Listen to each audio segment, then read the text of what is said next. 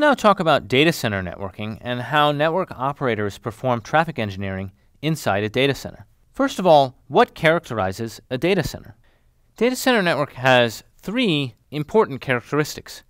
One is multi-tenancy. Multi-tenancy allows a data center provider to amortize the cost of shared infrastructure, but because there are multiple independent users, the infrastructure must also provide some level of security and resource isolation.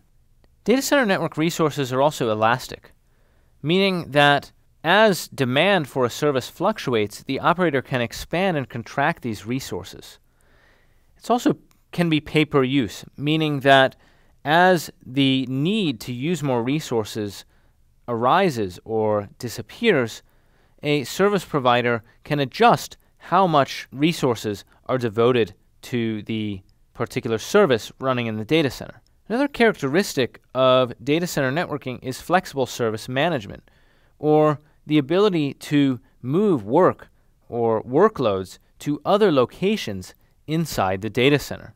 For example, as load changes for a particular service, an operator may need to provision additional virtual machines or servers to handle the load for that service, or potentially move it to a completely different set of servers inside the infrastructure.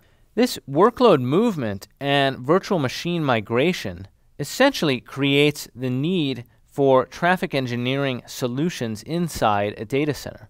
A key enabling technology in data center networking is the ability to virtualize servers. This makes it possible to quickly provision, move, and migrate servers and services in response to fluctuations in workload. But while provisioning servers and moving them is relatively easy, we must also develop traffic engineering solutions that allow the network to reconfigure in response to changing workloads and migrating services.